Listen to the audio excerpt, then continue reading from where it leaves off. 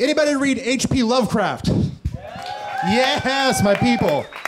For those of you that are not my people, H.P. Lovecraft was a writer in the 1920s. He basically invented modern horror. It was like Edgar Allan Poe had his Raven, and then Lovecraft had tentacle monsters, and then everyone else just ripped off from them. By the way, that's a big leap. Like, Poe's like, I have a bird that talks, and Lovecraft's like, I got a monster that... It's like, oh, okay, you've raised the bar for everyone. And he was dressed like a girl until he was 13. He was Harry Houdini's best friend, and he told people he was a time traveler from the future. I know he sounds like he was a David Lynch wet dream that just sort of, but he was a real guy, and I hate him. I love him, but I also hate him because he's a goddamned hack, because every story he ever wrote ends the exact same way. After pages and pages of describing local flora and fauna and sounds and the area and the political history, we get to the final scene where he's up against the monster, the darkness, the shadow out of time, and every single time it reads, "Dear reader, I looked upon it and it cast a fear deep into the back of the depth of my soul. To describe it in words would be impossible. The words that would... There are no words that could possibly be... Are you expecting words? Oh, they are not forthcoming. No. No.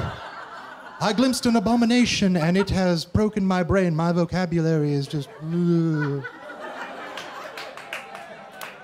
Did you see it? I saw it. It was bad.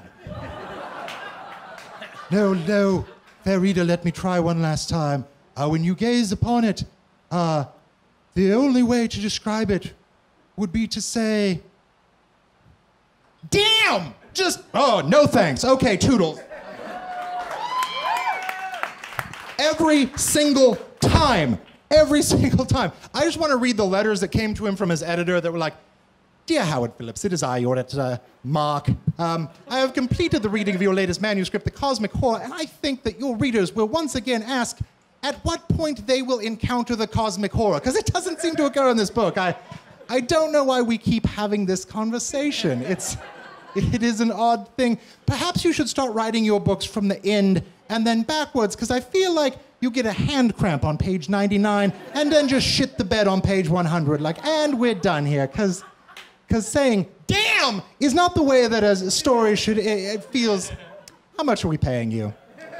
And the reason that I hate him is because it works. It still works today. Stuff he wrote 100 years ago is still scarier than anything that Stephen King wrote in the 90s. It's aged better. And I know it because I'm still like, sit down and read it, and I'm like, I know what's coming, I know it's dumb. I'm like, that was dumb, I put the book down, and 2 nights later, you're in your mid-20s buying a nightlight, because there's that corner of your room where the closet just doesn't, nope, not ready for it. One of the things that Lovecraft left behind was a commonplace book. It was essentially a book with all of his ideas for things. And you got to see some of the stuff they wrote down, little like one-liners for that actually became stories, like, hideous book, glimpsed on shelf, not seen again. You're like, he got 50 pages out of that. Like, that's insanity. But you also get to see a lot of stuff that never went anywhere. But when I see it written out in a little short form like that, it reminds me of the way that comedians will write their set list on the back of their arms. And I just kind of wish he could have taken a crack at that. Like, vampire dog. Okay, well, the difference between women and men are much like the difference between a vampire dog and a werewolf.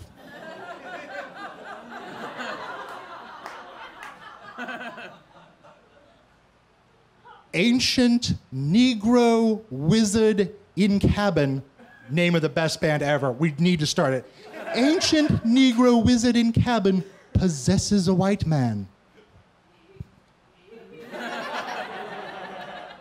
Only in Obama's America. Am I right? Like, oh, it would be great. And I hate him because he got away with it because he was the first to do it. Like, I would have to scare somebody and he just got to say, "You're scared." And it worked, and it still does. Like, I can't turn in a horror script to like Lionsgate and they'd be like, "Oh, the first 95 pages were really great, but then on the last 3 pages in crayon, you just wrote, damn, nuh-uh." Made that face. Like, would you consider finishing writing the script? And I'd be like, "Oh, but I did write it and went blind from madness, so I had to delete the words. It was too scary." No one take that. That idea would probably actually sell. That's